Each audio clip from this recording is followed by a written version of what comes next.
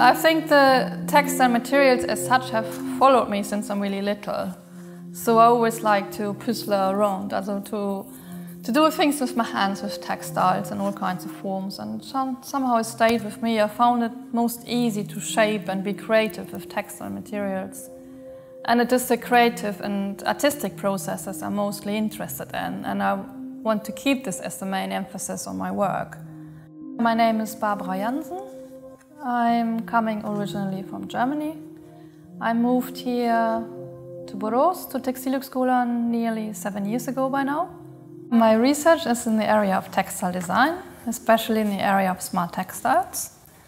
It is using new type of materials, and I'm mainly working with optical fibers, with synthetic optical fibers, and I'm creating with them light-emitting textiles.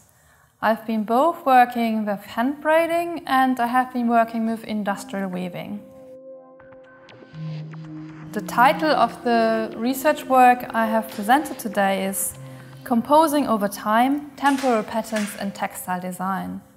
So I'm looking in how I can create light compositions, changing light inside textile structures. And I have two main groups of experiments. The one is color flow, which is showing a woven textile structure displaying colored light. And the other group is rhythm exercise, which is using white light inside braided structures. The structures are now controlled via digital processors. So I've been using different types of coding and programming. So in the end, the textile structure could interact with the weather, for example, outside. It could interact with the audience, or it could just display something on its own without any outside interaction. That's quite open what you could do in the future with it.